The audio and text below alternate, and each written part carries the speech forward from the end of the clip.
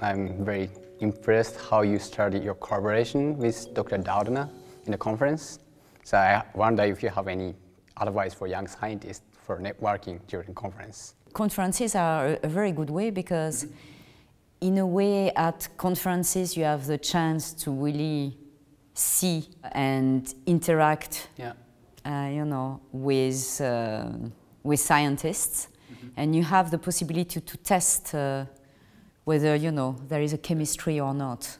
First of all, I think it's important to discuss with as many people as possible, as many scientists as possible. I see. When you have the poster presentation, it's a very good frame to meet people. You don't know exactly what type of interactions you're going to have with a scientist at a poster, and you realize that actually you may have a more fruitful interaction than what you were expecting initially.